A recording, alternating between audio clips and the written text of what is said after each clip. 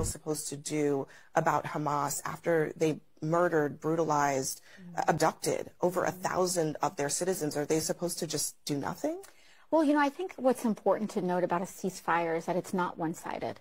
Hamas has been sending thousands of rockets into Israel as well, and what is important is for us to identify our goal in terms of what safety means, in terms of what defense means. How else are they supposed to address a violent, militant, some say terrorist group, other than to go in there and take them on directly? Well, when we talk about going in there, I think we should also keep in mind President Biden's statements as well about what the implications of potential ground invasion would be. This is an inherently complex situation. I do believe that Hamas needs to be dealt with.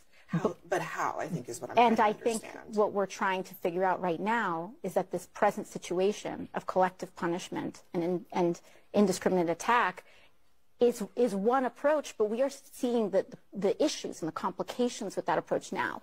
Can we target them in terms of intelligence? Is there precision? What are the options available?